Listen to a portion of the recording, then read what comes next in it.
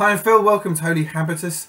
And today I thought in January I might try and tie up a loose end, which is the long-term project I've been working on, which is the Sermon on the Mount in these blog posts. And this is post number 30, I think it is.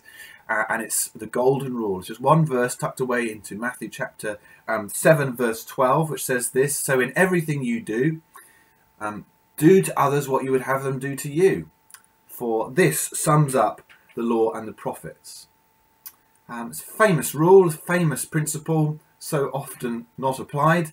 But Jesus makes this extraordinary claim that just this one way of thinking and acting puts you in alignment with the law and the prophets. That is the witness of biblical of Scripture, the Word of God.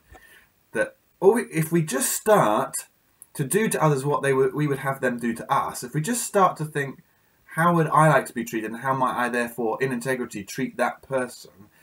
We automatically enter a different mode of being and thinking and acting. We start to move in alignment with and in the atmosphere of the law and the prophets. This is the key to godly living. And Jesus says that himself. The problem of sin, of course, and therefore of many of the social ills that infect our relationships and our communities, is that we are us-centric, we are self-centered.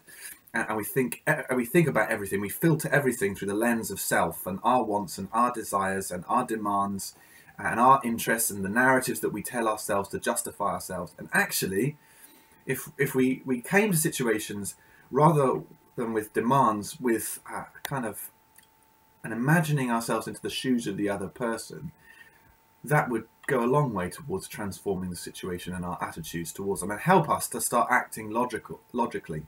Because actually, when people start realizing they're being treated as they want to be treated, they relax and they stop trying to beat their own drum, and actually it opens the path to dialogue and to relationship and to love, basically.